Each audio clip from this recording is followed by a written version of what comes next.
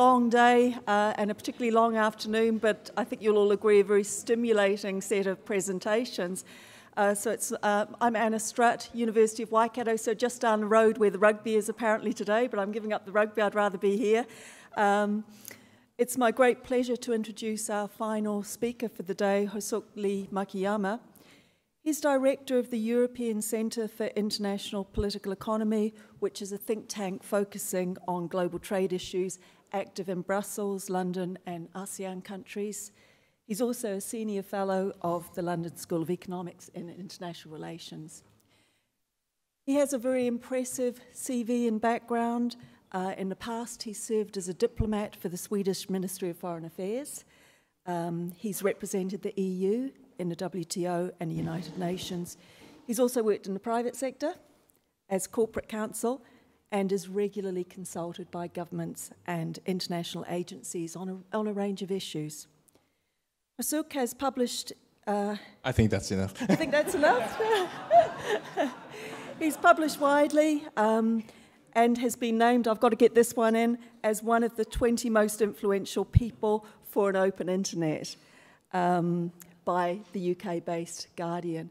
So I think we can see with his impressive credentials, wide experience, that he's an ideal speaker to give us some insights to augment and bring together quite a bit of the discussion that we've had during the day.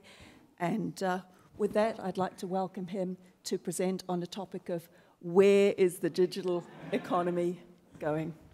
Thank you so much. Kia ora koutou katoa. Did I get that right? Thank you. Last speaker. And I think it was Richard who said, Asians start with an apology and Westerners start with a joke. So since I'm kind of a hybrid, I'm going to try to do both at the same time. First of all, I'm really, really grateful to be invited. So, thank to Jennifer and Rob to, flying me across half the world, literally. If I fall asleep during the presentation, it's because of jet lag. and also, I think the topic is, where is the digital economy going? I think you may have expected a dot-com millionaire or a TED Talk guy who can talk about what the future of digital is going to be like. I'm sorry, I'm a boring bureaucrat just like you. So that's my apology and a joke in the one package. We've heard quite a lot in terms of what digital is, and it's the new big shiny thing. I'd like to take a slightly different perspective and say that actually digital is already here, and it's been with us for about 2 decades. No. Okay. I'm here, the screen is over there. It's not going to change because I'm not going to use PowerPoint today. And so I would like to say that digitalization actually has been happening for 2 decades now. And it's not a new thing, it's been going on, it's already big. The standard number I bring out is that if you just count the turnover e-commerce, it's about $2.4 trillion per year. And it's still growing. It's growing at 24% per year. So what does it mean for someone who's in international trade like myself? It means basically that if e-commerce was a country, it would qualify to be a member of G7. It would probably the only grown-up in G7, but that's something completely different. It means that it's still growing 4 times faster than the Chinese economy. And probably most of the world would, if it was a sovereign economy, most of the world would line up to sign free trade agreements with it.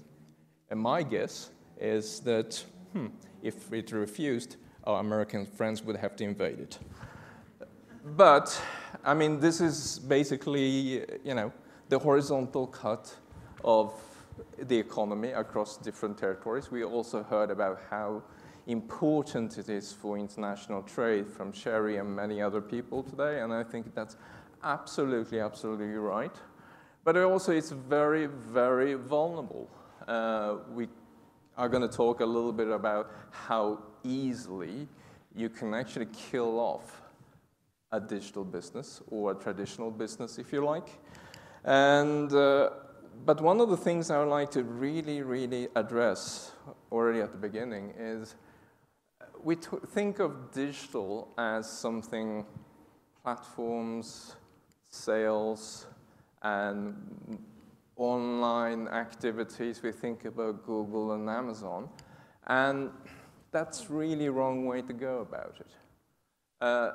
One of the surveys I have done is to see how much connectivity is a part of actually a business input.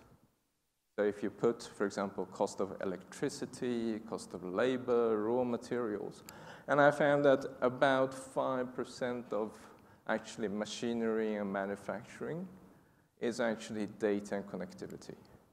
It's actually more than electricity and labor. In the old days, the times of the First World War, our grandparents, they would actually go out and fight a war to secure their steel input. And this is actually very much an input game. It has moved from being something that we can call it a value chain if you like, but in simplistic terms, what we are simply talking about is the fact that we have a vital resource that governments and businesses fighting over. And security of the supply has become paramount. And this is something we also see in the tech conflict between the United States and China. It's all about supplies. It's actually more about input than output. And in the services industry, we are talking about somewhere between 7 and 30%, depending on which sector you're looking at. And essentially, connectivity and data and software is basically everything. It's not that surprising if you think about how much time you spend in front of Google to try to search for the answer rather than actually try to find out the answer the old-fashioned way. You just look for the accumulated information or a speech that PM has already given that you can cut and paste and rephrase a little bit and it sounds okay. Okay, some people are laughing a little bit too, what? No, of course not. No. We can't do that because we have 21 different official languages. Well, maybe AI will fix that now. But basically what I'm trying to say here is that the paradigm in terms of digital trade policy has changed from actually offensive in terms of not just market access, but also securing supply. And that has become an equally important objective. And this is where I think it's really interesting that data localization, for example, that the previous presentation brought up, amongst others, is that the reason why this is important is because actually it breaks the business model. It's not so important for a company like Google or Amazon because they are really in building data farm business. They could probably build one in each country if they wanted to. But imagine a company like FedEx. Basically, everything they do contains personal information because it has an address of the sender and the recipient. And if every country in the world would actually require them to store the data locally, that means that they would have to build 200 data servers around the world, and the business is broken. And the example I mentioned to you about, for example, the machinery and the car industry, 5% of inputs is data. So what would happen if you double the price of data inputs for the car industry or the general manufacturing industry? Yeah, so those 5% would suddenly become 10%, right? So if I told you the average profit margin for the car industry is 4.5%, do you know what that means? The car factory just went bankrupt. That's what it means on the first year. So it gives an unprecedented power through regulatory measures to actually decide who can operate in the economy or who cannot. And the example I think the Sherry brought up was brilliant about her cars, 2 server breakdowns, blue screen of death on her Nissan. And basically, you have a very, very expensive piece of brick. Yeah. Well, what kind of car was that? Very petit bourgeois. All right, okay, you're forgiven. You live in America, so you're allowed to drive an SUV. Yeah. You know, in London, we used to call them Chelsea tractors after, you know, the fanciest district in London, which is called Chelsea. But anyway, so this is the impact of what some of these measures can do. But also, one thing that is quite surprising, and this is another data point when it comes to, it's not just about Google and Amazon. It's actually the fact that as much as we are talking about data fragmentation and the services supply chain, what is actually quite remarkable is that actually we don't necessarily trade in connectivity. We don't actually necessarily trade in data. When I looked actually for Professor Kimura, I was writing an article for Area, and I looked at how much of the ASEAN ICT sector was actually imported outside of the national economy. So if you look at, for example, Indonesia, Malaysia, how much of what we call connectivity and data is actually imported from other places? Have a guess. How much do you think it is? The powerful Google and Amazon and Facebooks of the world. 82% is sourced domestically.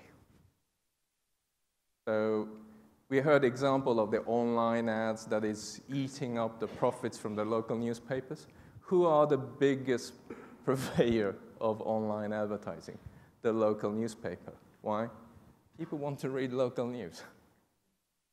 You may be in a slightly different situation because New Zealand, Anglosphere, but for the rest of the world, you know, outside of Australia, New Zealand, and Canada, that is really not the case. You know, well, okay, even in Sweden, you know, we speak. This is my third language, by the way, so please do forgive me if I insult any one of you. It's really not intentional. It's just a language barrier, of course. Now, what I'm really trying to say here is that actually most of the digital economy is really domestic, and that's what the data shows. Another scary part of the data that I was looking at is actually that ASEAN countries is better integrated with the United States rather than with each other. So if I actually look at the remaining 20% that was actually imported, you could actually see that it was not really from the neighbors. It was better integrated with the United States. And we see actually similar data even for Europe, that practically 80% is domestic. And one thing that is actually quite, I say fascinating, interesting, because I'm really interested by myself and my own work, obviously. And, but one thing that is quite interesting is the fact that if you look at the last 10, 15 years, so every 5 years backwards, this number hasn't changed. It's pretty constant. And that is the reality of the internet. Internet is actually quite local. And I'm going to make one last joke about Google and Amazon, and especially considering the question about taxes came up. And I do understand it's a concern, that the transnational companies do not pay taxes very often in the destination countries. I get that. But the platform companies and internet, the Silicon Valley companies consist of Google, Amazon, Facebook, and Apple, and Microsoft, and I also had IBM. They account for about 0.1% of the current account with the Asia-Pacific region. So if you're really, really riled up about those 0.1%, the natural follow-up question is, why don't you care about the remaining 99.9? And the answer, I think, is the fact that what internet has done is that it has actually made a lot of our toolboxes, us regulators. Well, actually, I was fired from my government, so I shouldn't say us anymore, but, but it has made a lot of the classic tools like industrial policy useless. Because the classic idea of the post-war theory on industrial policy is national champions, protect your borders, scale up, export as much as you can, exploit the economy of scale in production. What internet did was that actually, by removing fixed costs from the balance sheets, you basically said, no, actually, scale doesn't matter. The only thing that matters is the scale, not the scale of supply. It's actually scale of demand, that you can scale as many users as possible. And that completely changed the game. And for example, a company out of classic mercantilist countries, for example, like Germany, this is a fundamental rethink because all the tools to promote your national industry has been rendered useless. What I like to also point out here is that just because the policymakers' tools have become useless does not necessarily mean that actually the craft and that the business is useless. Let me explain that using a small joke, which is actually a true story when a prominent Asian economy, the trade minister of that country, I'm not telling you which country it is because the camera is on, but it's, okay? Visited actually the German, his German counterpart in Berlin. And during this period, the Germans were all about industrial revolution and taking protectionist measures against Silicon Valley. And that made this Asian trade minister a little bit perplexed.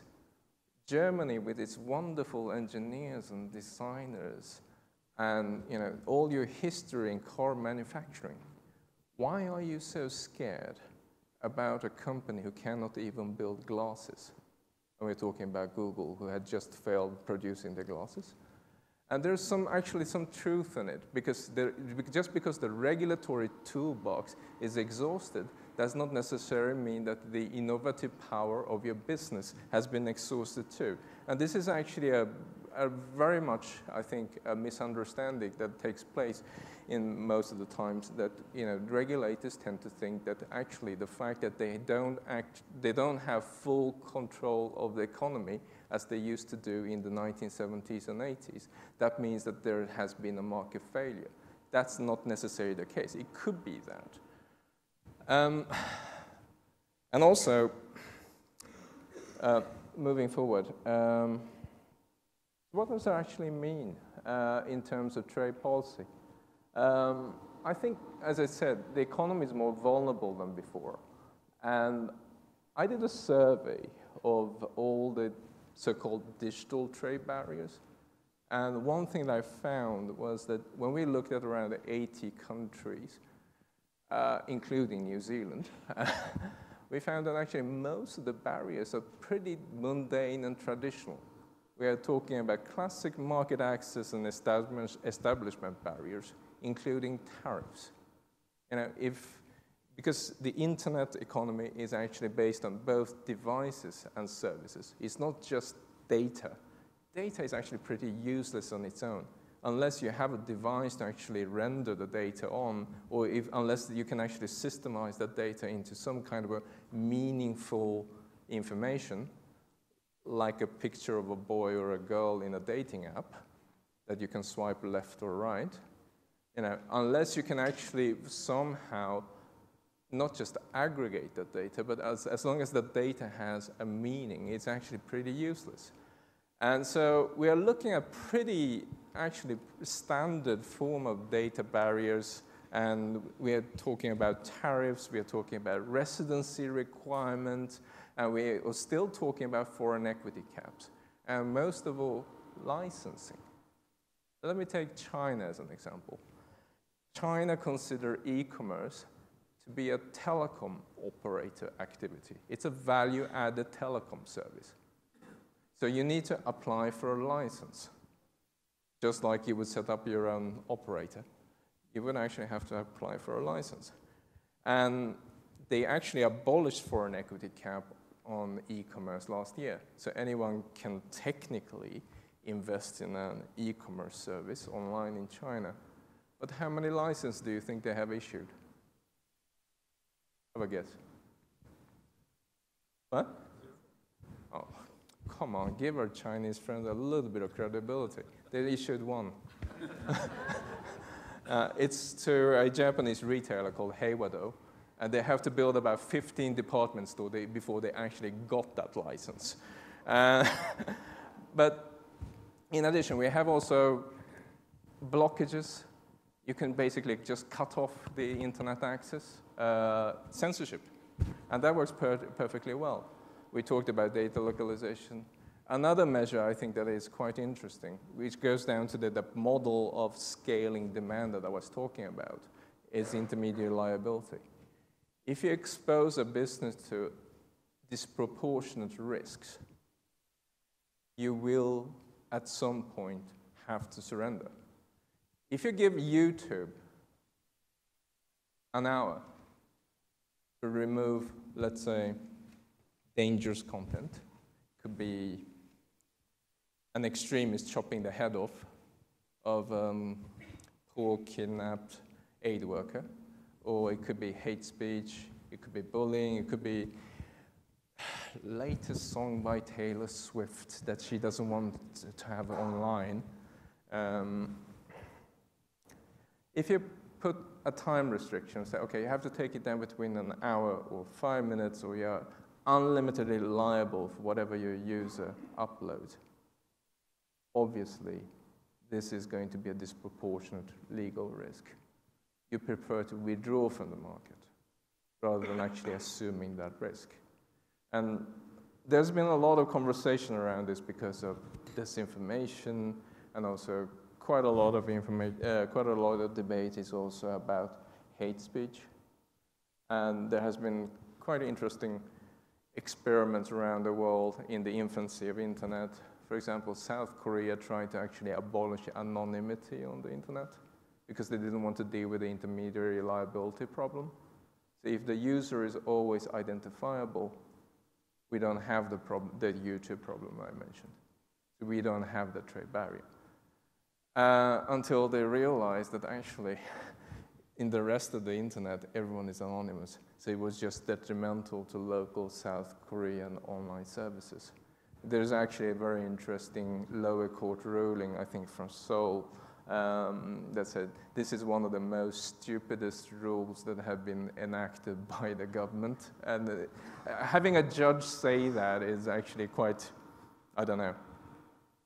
I was going to say refreshing, but I can also say Korean. Yeah, so essentially it can be stopped in every possible way, and which makes actually the economy more vulnerable than before. And it's probably not a surprise that actually the most restrictive economy in the world right now is probably China. We measure the restrictiveness and openness of an economy, and I will admit here that there is some research bias, because obviously if we try to map what kind of trade restrictions there are, we always start with the most restrictive country and try to see if there are similar restrictions elsewhere. So I'll make a small caveat, and I'll be a good researcher and say that there might be a slightly bit of research bias, but we are looking at well, restrictiveness of around 70%, where 0 is completely open and 100% is basically you're doing everything wrong. Or, okay, not right or wrong, but very restrictive. And we measure restrictiveness in terms of if you discriminate the digital economy versus the traditional offline. So for example, if there is a product you can sell in a regular shop, but for some reason you can't just do it online. We also looked at the classic national treatment, the lack of national treatment, i.e.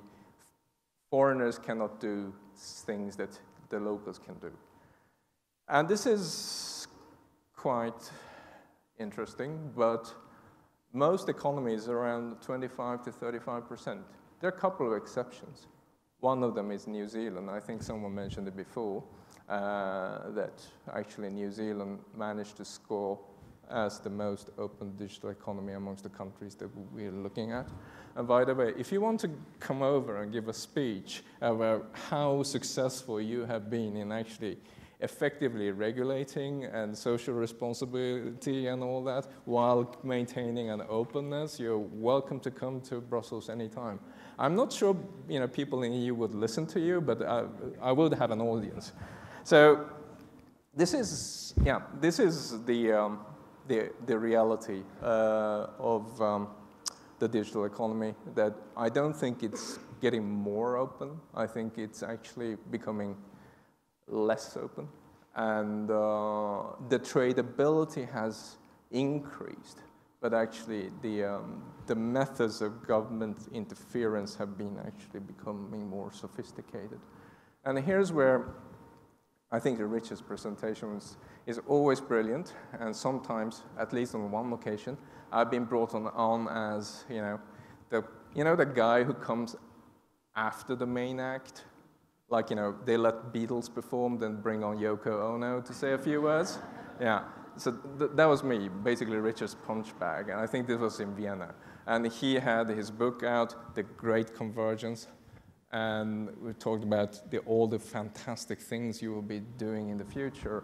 And I was talking about the minor divergence, which is basically everything that the governments will do to stop it from making it happen. And I think there is some truth in that. And it's going to get worse. Why? Let me take a few case examples. This babysitter called. Let me start with 5G. This is one of the buzzwords that's been flying around. We have 26 billion new devices going online right now. And you don't know it, but it's already, half of them are probably already in your homes. And we are going to be connected in a way that we don't expect. And that is going to put a lot of new constraints and new sensitivities. And, of course, new business models. We had a conversation here over lunch that, and I tried to explain that 5G is not really about really, really fast internet for users anymore. Because let's face it, you already have Ultra HD on your Netflix. You don't need that more bandwidth. The real use of 5G is going to be industrial internet, basically connecting trucks, machinery, store floor locations, basically a business going to be virtualized and digitalized, where you store documents today for a business. You write a business plan, you have your Excel sheets, and you have your remuneration sheets, etc., on the cloud. In the future, basically, in 2 years, the 5G connection is actually going to connect the factory with the designers, with the stores. So, for example, if a store is starting to run low on stock, the factory machinery is just automatically going to start. And the trucks is going to automatically be directed to the factory to take the stuff to the store. This is the real life business. It moves from actually information to control. Can you see where this is going, that this could get ugly if you have one malicious hacker? My standard joke, I have a few more, is that you will actually be able to copy-paste a company with 2 keystrokes. Every factory setting, every machine setting, the speed that your trucks are driving through a town like Jakarta in order to make the deliveries on time, everything. It's not just blueprints. It's the whole setup. And that's quite fascinating. And if you listen to people who really know about risks, insurers, they tell me that the cost already of cyber espionage and hacking and disruptions is around $6 trillion. Remember I told you about the size of the digital economy? 3 trillion. It's bigger than actually the entire turnover of e-commerce business. So that's how big the risk exposure is. And there are, of course, intelligence issues around this, and there's state-sponsored threat actors who are looking into exploiting the 5G networks, and there are governments who are trying to stop them, and then there are governments who are trying to stop anyone who comes out of a country that start with C and end with Haina. But that's one major concern, and where I think that we will see more trade restriction being imposed. The second question is around AI, because AI runs on personal information. Actually, if you're looking at regular IP traffic between a device like this, and which is connected, let's say, to a PowerPoint presentation or the cloud or whatever it is, any data transmission contains personal information, at least by the definition of, let's say, a law like the EU, because it contains metadata. It contains address, IP address, it contains email address. Every data transmission contains something that is personal. Even if you're not logged in, it's the first time you open up a fresh computer and you connect to, let's say, anonymously to Google. You're not logged in, but a government on the grounds of personal information law can still block that data transmission because it contains what we call metadata. Data that can be used to trace a user. Once again, this is the arbitrariness of the regulatory tools. This is maybe the overall theme of maybe my entire presentation, is that if you give an executive power, the power to whack anyone on the market, and we know for a fact that the regulator cannot whack everyone on the market, then it becomes arbitrary in the sense that the executive has to choose who he or she is going to whack. Do you follow my logic? And here's where I think a lot of exporters and businesses, and sometimes even users, are concerned about how is that selection going to be made. And this is, of course, if you have a very, very wide and broad definition of what personal information is, and you know for a fact that, for example, in Europe, every Tom and Dick and Harry is in the violation of the GDPR, or privacy law. If everyone is in violation of it, once again, who are you going to choose? Of course, the popular guess is that you're going to go after any American company whose company name rhymes with noodle, or if you happen to run an e-commerce store that is named after a major South American river. But going to the AI question, since AI actually feeds on personal information, it is going to be very vital that you actually have constant access to data.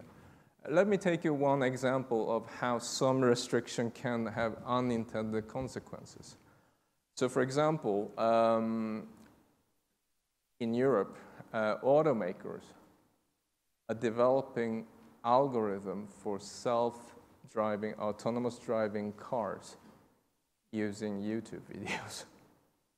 Because a stop sign in Peru looks very different than a stop sign in Brussels.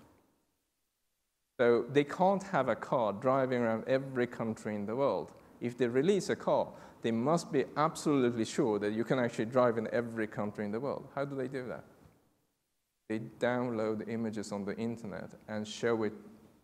Here's someone's vacation pictures that they have actually uploaded on the Flickr and of their vacation in Peru. And this is what a stop sign looks like. This is what a tunnel looks like in Switzerland. And EU trying to actually impose a law that said this called automated data mining could only be undertaken by universities and researchers because they thought that the commercial application of this would be dangerous. What would that mean? I mean, I run a think tank, I'm a researcher. Come on, I'll be very happy to do that for the car companies. I would love that law because they can't do it, so they need people like me as a proxy to do it. But do you understand how silly the outcome is? If you're actually saying that you can't do something because we don't actually know what the consequences are going to be. What I'm trying to tell you here with this little story about AI is that, yes, I'm sure half of the things that Richard is talking about in his book is going to happen. But I'm not sure all of them are market failures. And the principle that we have lived by in the world, in any other product, everything from banking to food, is that we don't actually intervene unless we can see a market failure happening. It's called judicial prudence. It could also be called, no, we don't actually have the resources to run around the planet and try to, prevent accidents before they happen. We just can't do that. Another story that I can tell is that, Coca-Cola and Kentucky Fried Chicken, they have their secret recipes. In a world where food producers don't actually have to report and reveal the recipe of food products that we actually put in our mouth, until people end up in hospital, basically. Until that happens, until you have the market failure, you have no requirement to actually show what Coca-Cola contains. In that world, somehow we are saying, yeah, but we would like to know the source code before we see a market failure. And that is somehow a little bit perplexing. And I do get some of the reservations around AI, around, for example, the questions on unemployment. But I'm not sure if the data is right. And if you haven't figured this out already, I'm a little bit cynical. I have sometimes, I prefer to think that, it's better to be a realist than an optimist, because realists tend to be right. And this is because I have my background in international trade. But the thing is like this. I do understand that the AI is going to be revolutionizing. It might lead to major joblessness in white-collar workers. But the data proves something different. We already had a major labor productivity increase that was much bigger than AI. It's when the PCs end up on our desks in the early 80s. And the Microsoft Office package suddenly allowed us to actually share documents, collaborate with data, collaborate with, in typing up a document, doing spreadsheets. We couldn't do that before. We had word processors, secretaries, and a graphics department who was responsible to do overhead transparencies. And despite the major productivity increase that we had from PCs, that didn't lead to a major job loss in any economy. Why? Because companies seek to be competitive. If they have a redundancy, they invest that redundancy into something new to steal more market shares. In the 80s and the 90s, thanks to the PC revolution, the efforts went into two things: marketing and branding, and middle management. My standard joke here, once again, is that people started to make PowerPoints. People started responding to email. All the things that we didn't do before.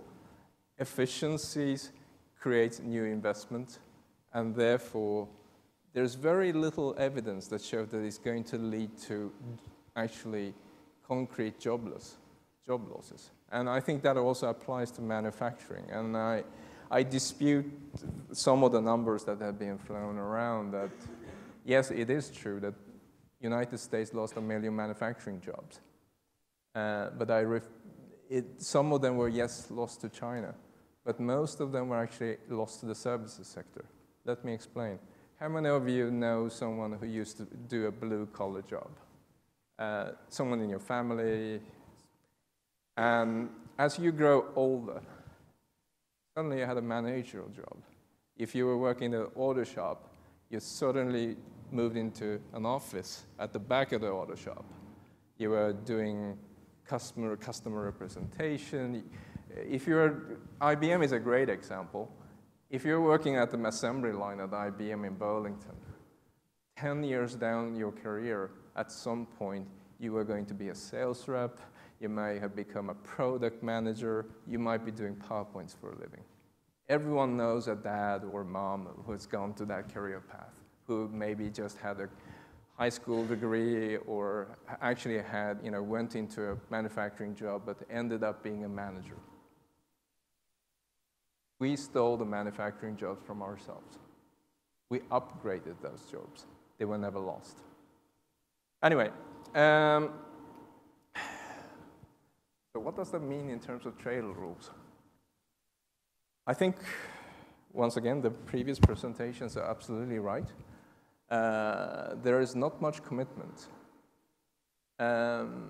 But let me just audit through in the last 10 minutes I have, because now we're getting to the juicy part, especially for you guys who are working for the trade section and MFAT. So here's how I'm going to be really, really cynical. First of all, I would like to point out that there are already rules in the WTO system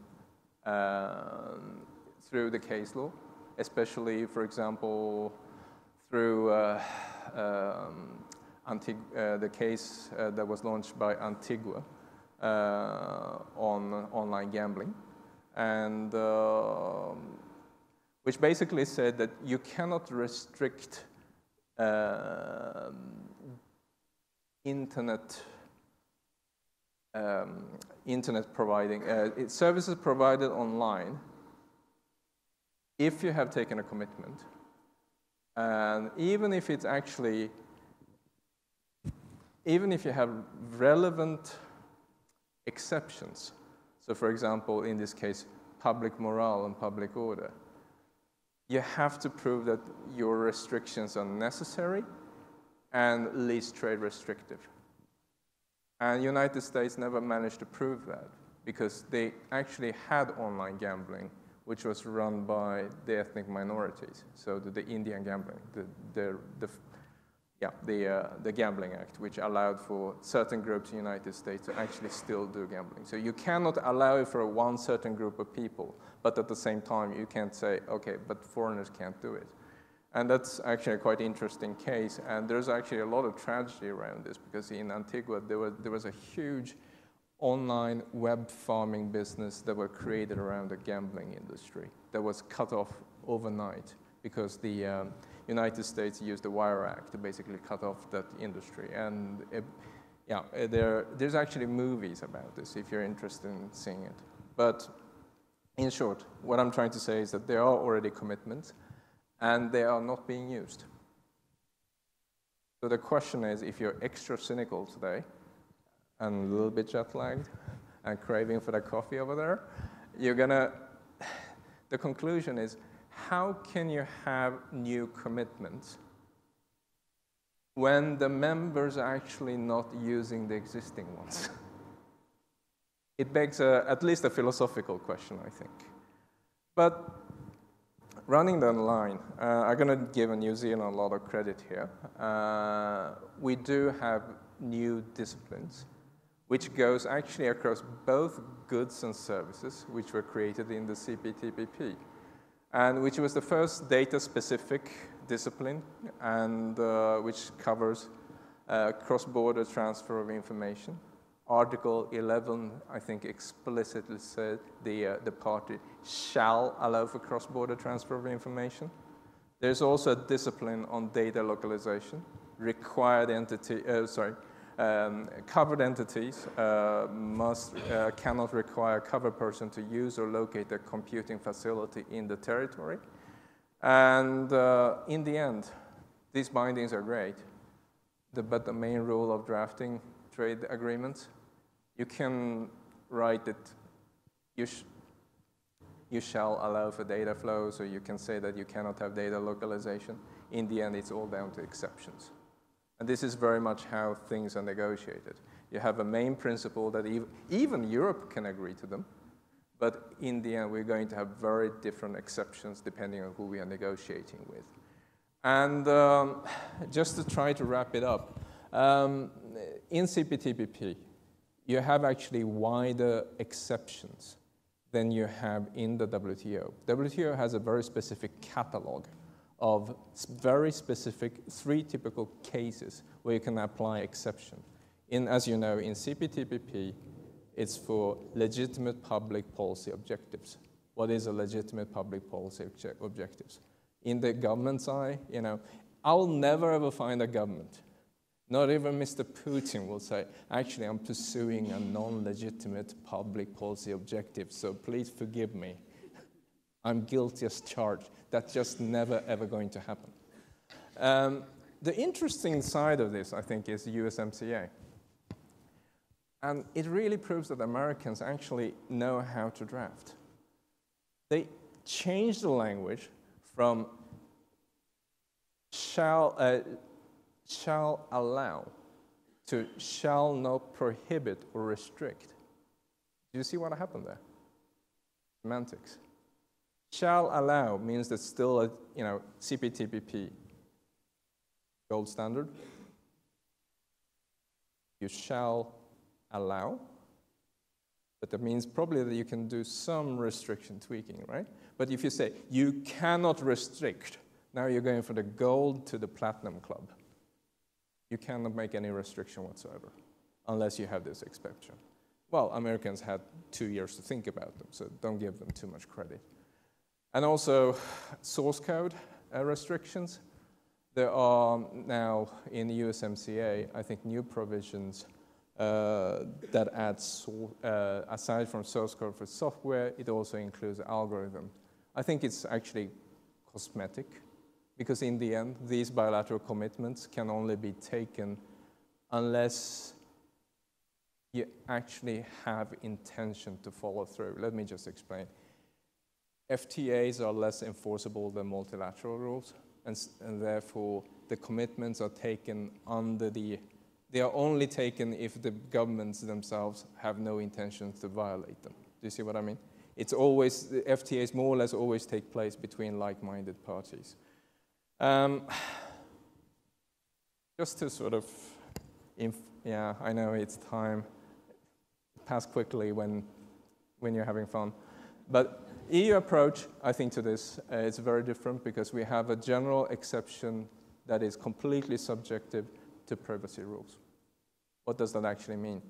We only have unlimited reservations for nuclear materials, national security, and EU puts privacy on the same level. That basically means, remember what I told you about almost all data containing some form of personal information? You can technically, I'm just going to blurt it right out. I'm going to even look at the cameras and I'm going to wave to Lucian. But basically, it means that the commitment is actually not worth anything. That's what it means. I can say a couple of words about the ASEAN approach. ASEAN has also its own exception in the ASEAN e-commerce framework.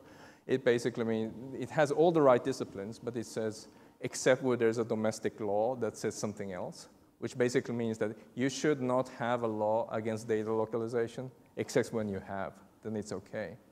But it is simplifying a little bit, but in effect, that's what it means. So let me just, for the last 2.5 seconds, try to wrap up. What does it actually mean going forward, especially in terms of e-commerce negotiation at WTO? And I would like to say a couple of words about the DEPA talks between Chile and New Zealand and Singapore.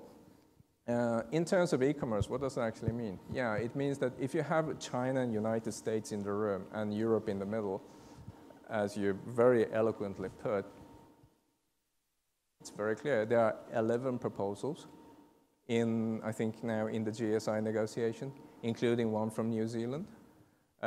Even countries who are not part of the CPTPP is referring to CPTPP text. Chinese Taipei has a table of very good text, which is completely based on CPTPP. Japan as well. But in the end, it's going to be the least common denominator. In a world where we have so many reservations around taxation, cybersecurity, privacy, this is going to be not an easy game. It's not going to be you cannot square that circle. Another point I would like to make in terms of GSI is that I'm not sure this is the right time to invent a new schedule. I'm not sure how many of you are familiar with this, but there is an idea that we are going to have a new schedule for online activities. So in GATT schedules, the specific commitments you have for different modes, and you have the commitments for MFN and national treatment, and we're going to have another column called Internet. Now is not the time to collect new commitments. We may actually take 2 steps back. If we are actually saying the old commitments does not apply to the Internet, and we're going to create a new schedule, and basically people are going to lowball.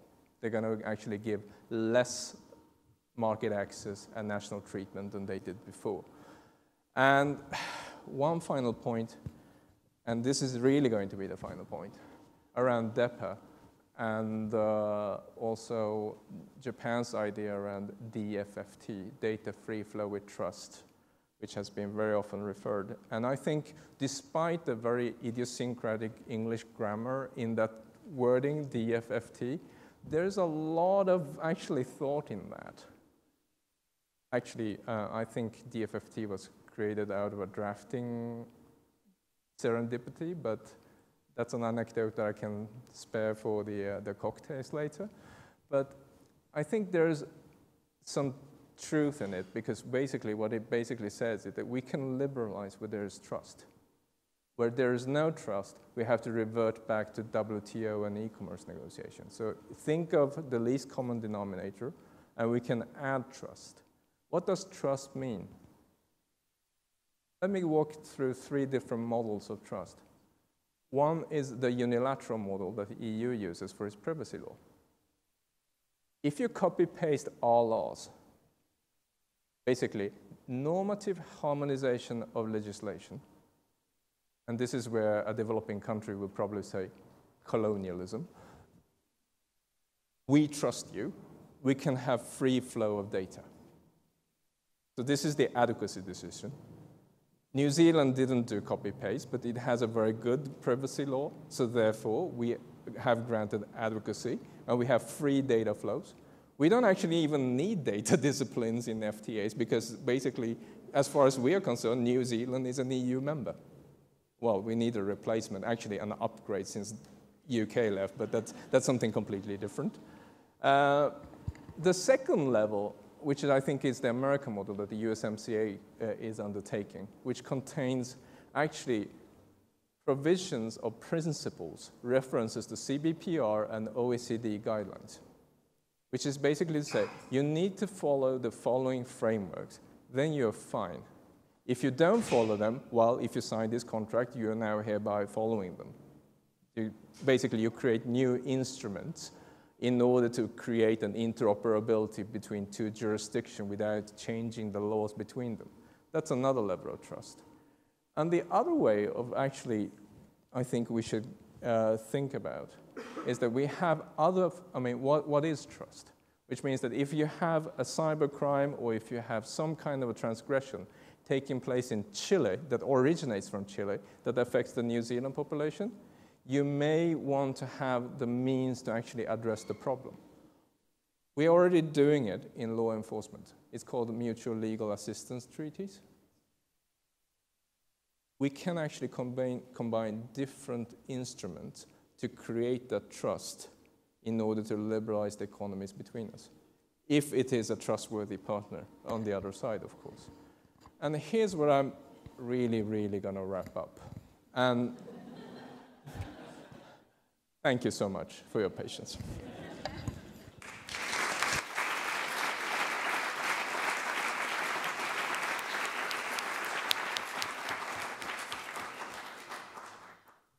Well, thank you very much. Time certainly does go fast when we're having fun, and what a wonderful end to a very stimulating day.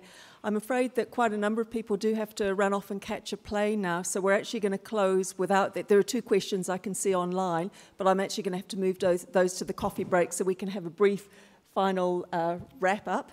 But thank you very much to our wonderful last presenter, and thank you very much to all the presenters for a very rich day of insights.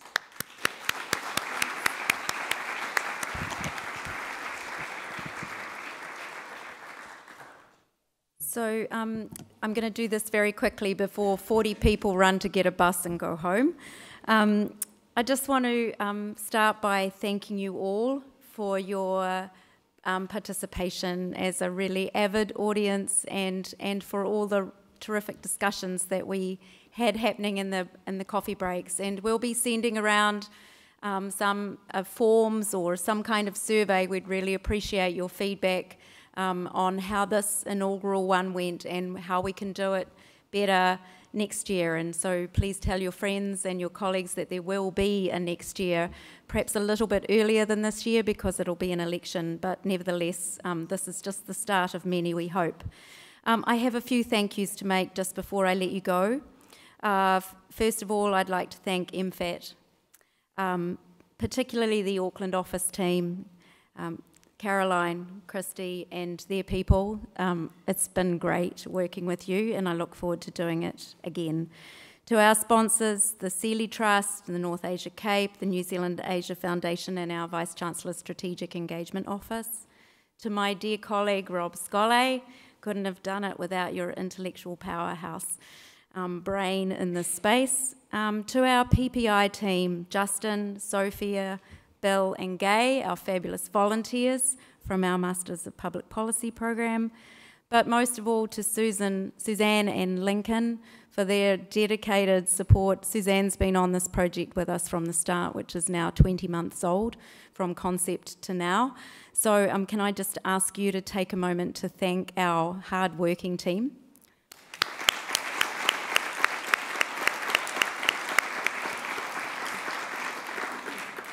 But last and not by any means least, I'd like to thank or ask you to join with me in thanking again our 7 international speakers who've travelled a very long way to be with us and to share their insights and to cope with their jet lag, and they're getting on planes again tomorrow at 6 o'clock in the morning, and we couldn't have done it without them. So to Hosuk, Sherry, Richard, Mari, Jean-Ping, Fuku and Lucian, thank you very much.